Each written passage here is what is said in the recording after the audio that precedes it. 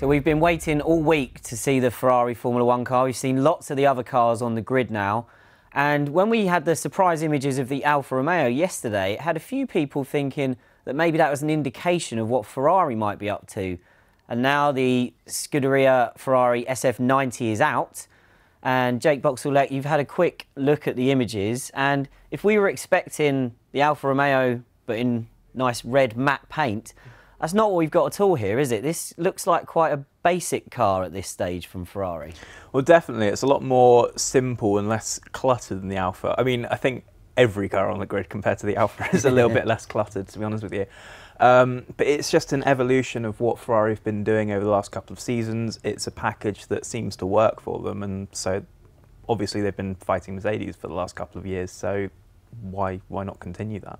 So one of the key words that's come out while we've been talking about the images that we've seen from the launch today is simple. Which particular areas of the car to you look simple? Well, I'd say all of it, really. It's just refreshingly clean and uncluttered. We expect this to be a little bit of a launch spec car, so maybe in Barcelona it will end up looking a bit different and they'll push the boat out a little bit more. But even this front wing, which is complex by design, it's still quite simple looking. It's clean. It's just very clean sort of swoop upwards. Again, this is sort of a trend we've got. That's just the vortex being produced here, and then the inward vortex being produced at this point here, which is then just essentially fired at this point here, further down the car.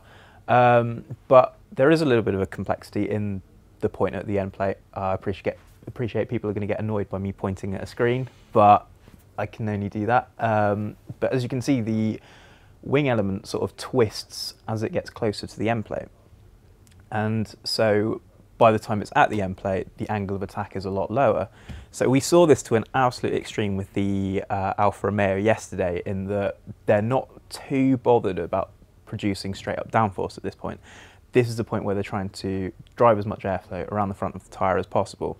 And what we can also see is there's just a tiny little ridge in the end plate there. And what they're trying to do is just spill as much air outwards as early as possible.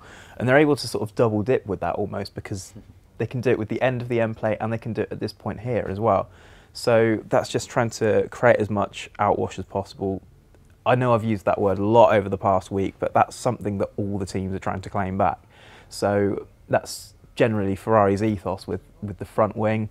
The nose section as well it's essentially a continuation of what they've used over the past couple of years. We can see an S duct here.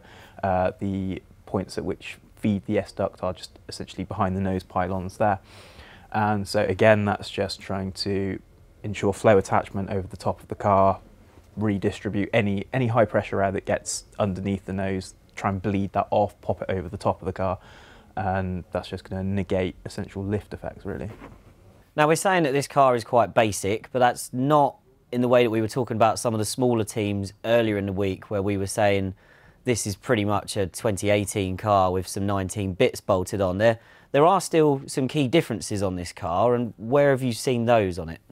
We can see the barge wheel pattern here. Obviously, that is to 19 specifications, but it's a difference over what they had last year. You can see little turning vanes at the bottom there. That's just trying to drive as much flow outward as possible. Then obviously Ferrari have retained this structure here ahead of the side pod. That's essentially very, very similar to what they've had over the last couple of years, but again, that's had to change with the new barge board regulations. They retain the inlet structure as well, that they've pioneered over the past couple of seasons, and everybody's sort of gravitating towards now. That's a polite way of saying copied. Yes, definitely. But it has changed on the Ferrari, hasn't it, compared to last year? Yeah, definitely. It retains the same top inlet structure that over the top of the side pod as well, but the way that it's being managed is different, using the two crash structures either side. That is a different structure. And obviously the mirrors as well. Everybody is gone for that design, gone for trying to bring them as outboard as possible, and Ferrari have done the same, which is very strange considering that they used the halo mounted design last year, and you think maybe they'd try and do that again. And they had this sort of shrouded design as well, where they tried to essentially drive flow through the mirror and they've not done that. So maybe they'll change it, maybe they won't, I'm not entirely sure.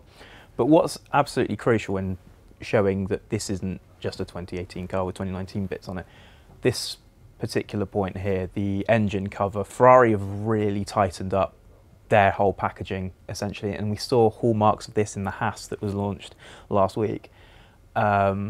Less so in the Alfa. The Alfa looks a lot different, but the Haas was hinting at this, and this is what Ferrari have come up with. It's an incredibly tight design. The bodywork falls away very, very quickly, and they can make the most of the fin at the back. The side pods are very, very tight as well, but what's crucial is they're able to use that fin a little bit earlier. And what you get is this intake and the engine cover. Sometimes you can create sort of like a mix of a flow afterwards, and it just creates this massive turbulent zone. And then when it gets to the rear wing, they lose a little bit of performance. So that fin just essentially helps to manage that, brings it into a sort of straighter line, more laminar flow. And then when it gets to the rear wing, it's more easily picked up. And then when we get to the rear wing as well, Ferrari, like a lot of teams, have used these strakes at the back. That's something they used last year and didn't entirely get on with. They put it on the car in Singapore, and then by the time they got to Sochi, it was one of the upgrades that they didn't like and sort of rolled back on.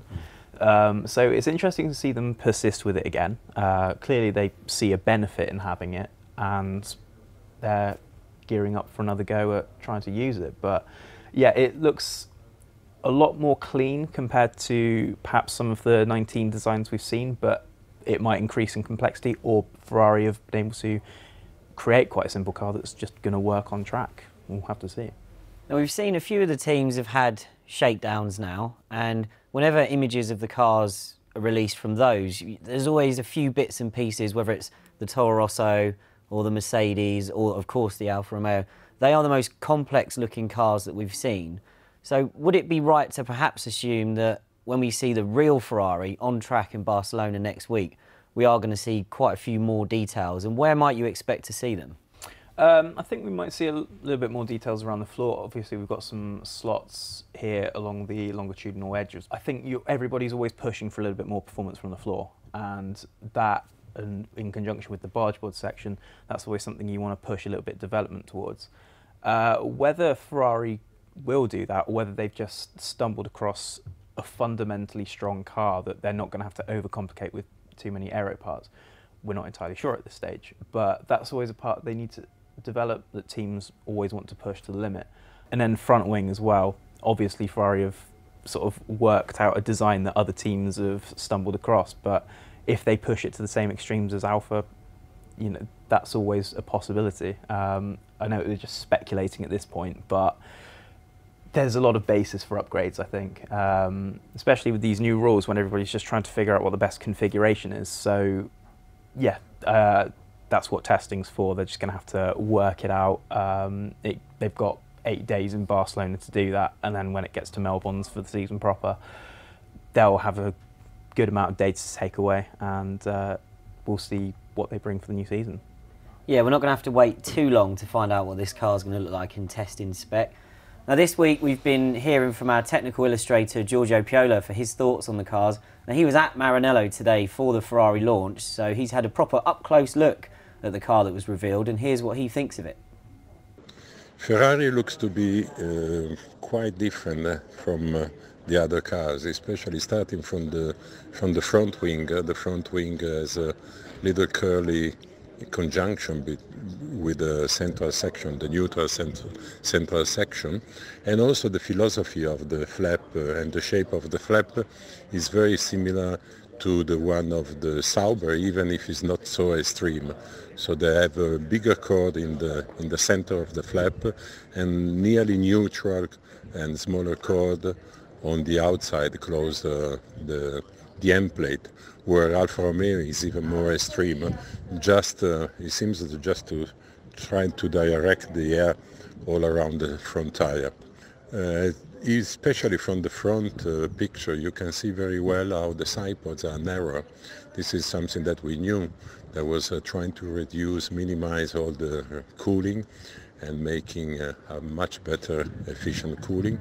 And you see also that there is not so much undercut in the low section, and then the side pods shape and the section from, let's say, from the driver to behind, it looks a little bit similar to Red Bull. That means wider side pods in the low section and narrow on the top, while last year there was a big undercut in the low section. The engine cover is very reduced, so they put the installation of the intercooler and the rest of the mechanics trying to make it lower as possible. Again, in the rear suspension there is some similarities with the Alfa Romeo. The bracket of the top wishbone is very big, and especially there is a big aerofoil, a big aerodynamic device boarding the top wishbone, and again is something that we saw also on the Sauber.